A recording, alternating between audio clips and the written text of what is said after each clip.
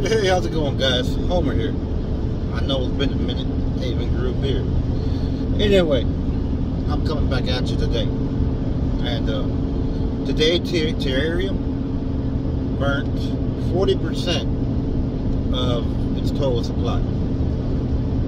And I'm hearing a lot of these so-called advisors, YouTube influencers, Osman, you know, if you say terrarium, he just says it, doesn't say nothing about it. Alright? Everyone is butthurt that terrarium cut ties with them, you know? And I'm going to tell you my point of view and my opinion on it. Does Bitcoin pay anyone to advertise it? No. Does Ethereum pay anyone to advertise it? No. What about Crow? No. I even checked. So, the big blue chips mainly don't have a bankroll going to influencers of all people on YouTube to advertise it. They're big enough for people to know their name.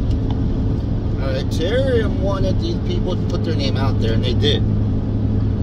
So, my forecast, in the next 6 months, one or two things are going to happen. Either Terareum is going to fly like a kite, baby, and get up there, and we're all going to know its name.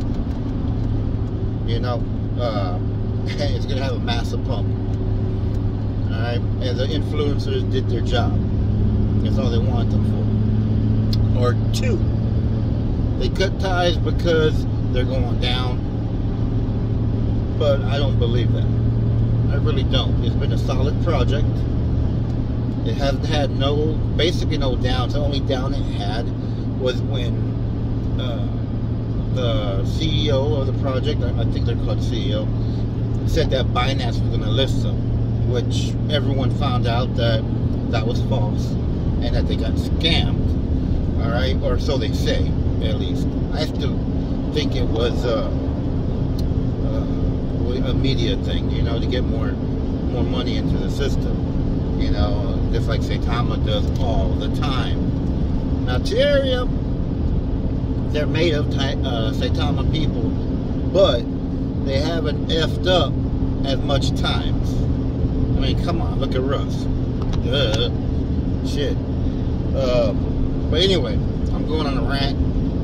I just thought it was funny with all these people that are making their money off you because you like their stuff, you subscribe, and like they got in their head that they're someone special, you know, because they're giving you financial advice, but you can do yourself, okay?